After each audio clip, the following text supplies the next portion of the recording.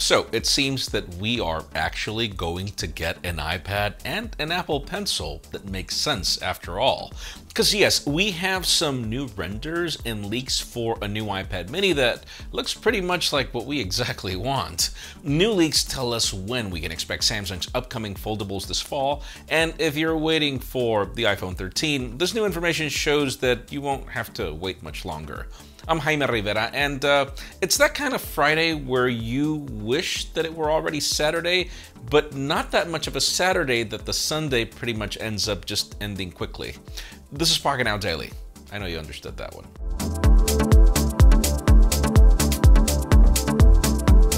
The official news today begin with deals, and yes, we still have a ton of deals thanks to Father's Day.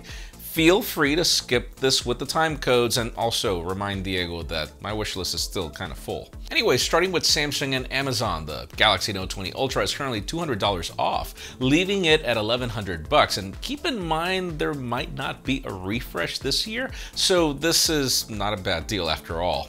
The regular OnePlus 9 is $43 off, leaving the base model for $687, and Sony's Mark III earbuds, which just got a refresh, are $52 off, leaving those at $178. If you're into Galaxy Buds, B&H currently has the Galaxy Buds Plus for $50 off, leaving those at $99. If you're into really expensive over-the-ear headphones, the AirPods Max are currently $50 off, leaving them for $500, and I know, they're still overpriced.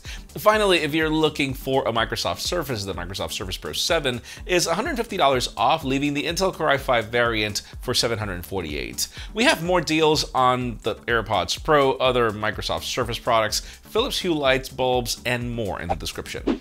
Now let's move on to Cupertino and the iPhone 13, and I know it's kind of early in the show to mention iPhone 13, but it's sort of a small update anyways. According to a French website that was recovered by 9to5Mac, some new iPhone models were just certified by the EEC. Now it gets interesting in that we have 7 different model numbers that I won't try to read, all running iOS 14, which is the regular for devices that are still under development. Sadly, we really have no way of telling which model is which just from the model numbers, but they are definitely some of the new iPhones. The number could be due to the regional variants, but since last year we had, 4 US variants and then different SKUs internationally, it kind of makes you wonder. We're expecting these iPhones in the typical September timeframe with the same 4 variants we got last year though. When it comes to the Pros, we're expecting that these are going to bring 120Hz OLED displays with a smaller notch, new camera sensors that include sensor shift stabilization, and better lenses, 1TB of storage, Max options, and more.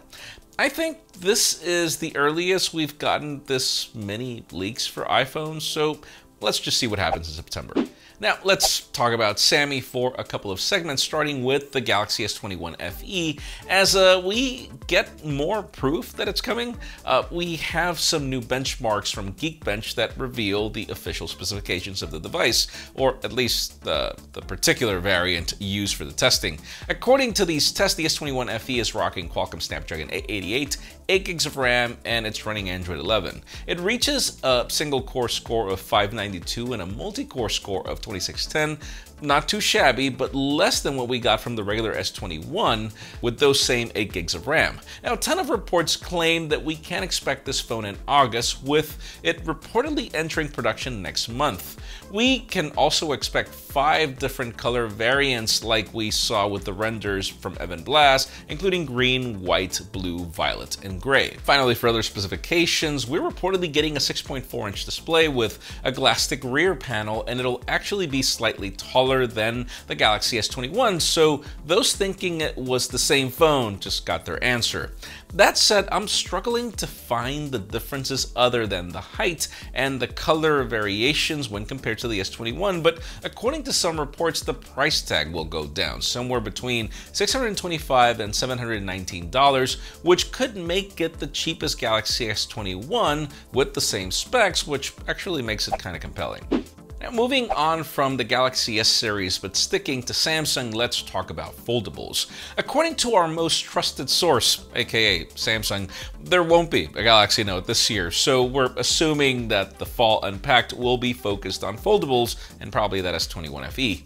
Well, we now have some new leaks from Jon Prosser, who just launched his new website, that claim that Samsung is launching the Galaxy Z Fold 3 and Z Flip 3 on Friday, August 27th.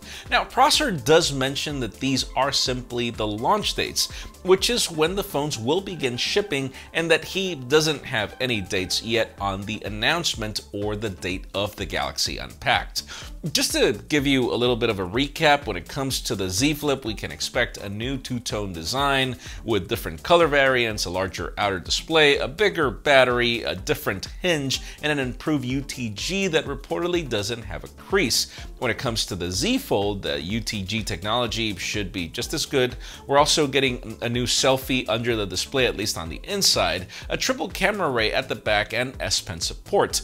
Now, some reports claim that the price tag on these could also go down up to almost $400. So this just sounds like a win-win situation. Hopefully we get some official dates for the event as soon as possible, as it is getting interesting. And finally, 4, the hottest news today. Let's switch gears to Apple, but continue discussing some of these Prosser leaks. And John, buddy, this is not the time to pull another WWDC. The iPad mini is not necessarily the most popular iPad, but I think it's because Apple has neglected it for years. We've been waiting or wanting a refresh for a little over 2 years at this point, and during that time a ton of other rumors just keep coming, like the fact that we should be or probably getting an iPad mini Pro. Well, now we have some new renders that allegedly belong to the 6th generation iPad mini, which are based on CAD files and real images of this iPad. This iPad mini follows up on the current iPad Air design with very slim and squared bezels around the display, and the home button is gone in favor of Touch ID in the power button like the iPad Air. Now, on an interesting twist, these renders also show that the iPad mini is ditching the Lightning port for USB-C, which already makes the concept of a Pro name sort of possible. Now, part of the argument is that instead of the colorful iPad Air approach, we hear of only 3 color options, being black, silver, and gold. Interesting that there's a black option, which doesn't really hint to the consumer approach of the Air.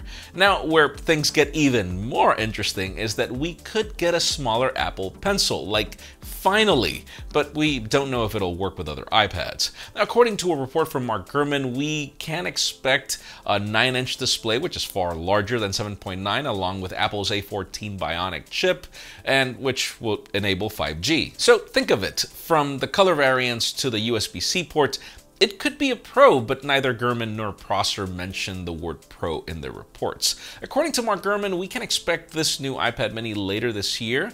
So in today's question, let us know. I mean, would you care about an iPad mini Pro? Or would you care if it's just an iPad mini? Because in my case, considering that honestly iPads are more like companion products than anything, I would say that for that iPad, take my money. But that's just me. Leave us a comment down below. I'd love to know your opinion. Friends, again, if you want to get the news earlier, follow us on Pocketnow.com and subscribe to our channel for more videos like this one. You can also follow us on social medias. Our extended coverage happens on Instagram. And follow me on my personal handles to see me debate in the most confusing way how much I like that it's Friday.